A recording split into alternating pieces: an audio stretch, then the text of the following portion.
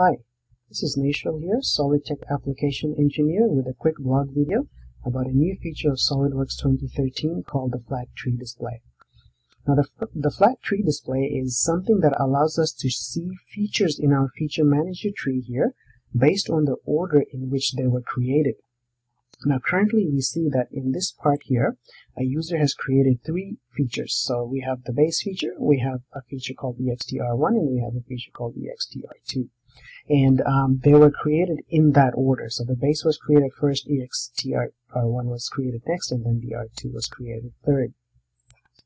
Now, if we were to expand just these two, for example, here, and I edit Sketch 3, I'll just select that and edit Sketch 3, we see that Sketch 2 is currently available for me to select and create relations off of. However, if I just drag EXTR2 just to that point here, thereby rearranging the order in which these features were created, now if I select Sketch 3 here and edit it, we'll see that Sketch 2 has been grayed out. It is no longer available for me to create relations off of. The reason that's happened is because as far as SolidWorks is concerned, Sketch EXTR1 was created after EXTR2. So it's no longer available for us to use for the purpose of creating external relations. Now, there is another more easier way for us to view this. Sometimes this method of looking at the tree and trying to figure out what features are available to create relations off of is a little bit daunting and sometimes can be confusing when the feature manager tree is quite big. So I'm just going to leave this like this, and what we can do, again, new for 2013 is the ability to just right click at the very top, and this only is available, by the way, for part models.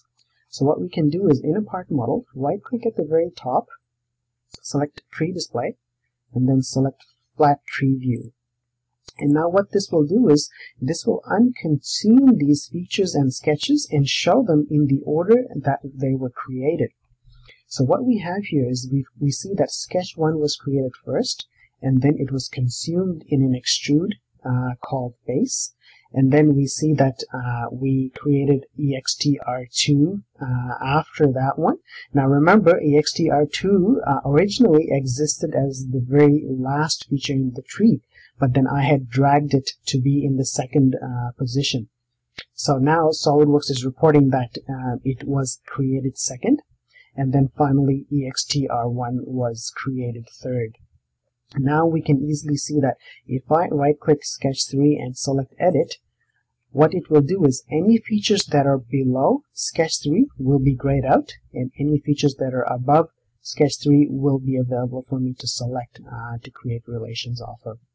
So this can clear things up and make it far less confusing, because in this particular mode we can just edit a feature, and anything above it is available for relations, anything below it will not be available, making it far less confusing for us to use SolidWorks.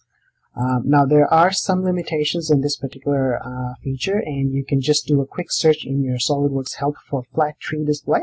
The limitations are some of these features cannot be unconsumed to show the order in which they were created. So for example, simple hole, wizard hole, and a few others, you cannot unconsume the sketches to show the order in which they were created.